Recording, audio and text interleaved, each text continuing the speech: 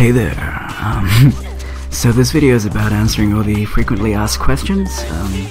I don't always have the time to answer every single question, comment, message, or stalking attempt. So yeah, I'll try to answer it in this video. Enjoy!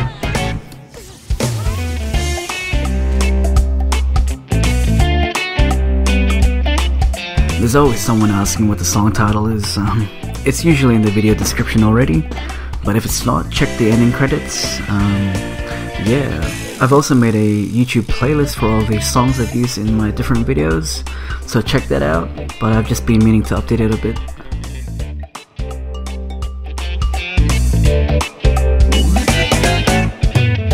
To be honest, there really isn't a perfect way to answer this question, mainly because there's just way too many variables to account for.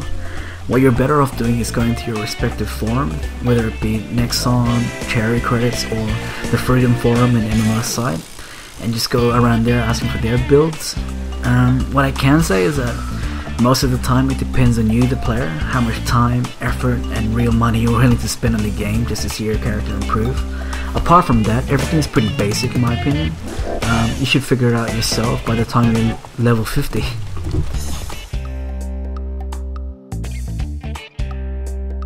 The straight answer is I don't really know, mainly because I don't have the UI turned on when I record a video. I find that it's very cluttered, and when I play back a video with the UI turned on YouTube, on any resolution lower than the original I uploaded, the video starts degrading and doing weird stuff, so yeah.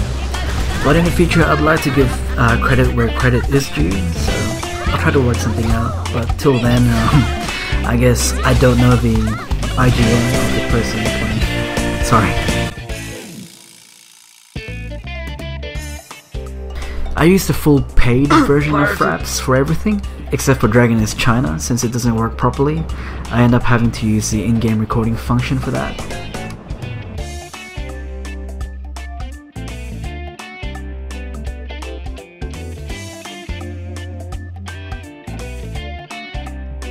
I mainly use PowerDirector 11 to put together my Dragon Nest videos. It's very easy to use, simple UI, etc.